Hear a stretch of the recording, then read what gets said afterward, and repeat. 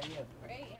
Take a stroll in downtown Hannibal, and you'll probably run into the ambassadors of America's hometown, Tom and Becky. You can walk down the street and people will just be like, hey, it's Tom and Becky. For these soon-to-be 8th graders, playing these characters is a chance to meet people from all over the world. For 13-year-old Taylor Vandelicht, it's more than that. I really want to get into the acting industry. And things seem to be going her way. She's currently filming a movie called Hercules, the Brave and the Bold in St. Louis.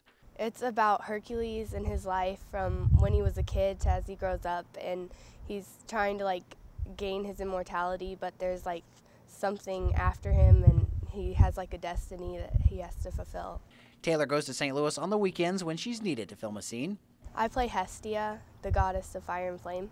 And that's an evil character who's given the task to kill Hercules, but she just can't because she's in love with him. However, Hestia will kill anyone that gets between her and Hercules. I basically cause a whole bunch of trouble, and then I just kind of die because someone kills me, and yeah, and then I come back, and I die again.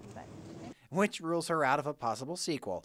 Once this movie is wrapped up by the end of the year, it'll be entered into film festivals and contests. Where it goes from there is pretty much up in the air. It's a lot of fun because this is the first film thing I've ever done. I've done theater all my life, and then I've just kind of started doing film because that was my original goal.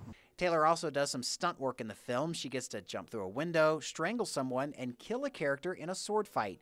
She says the fact that this character is so far from her personality is what made it a big draw for her to play. Chad Douglas, KHQA News, Hannibal.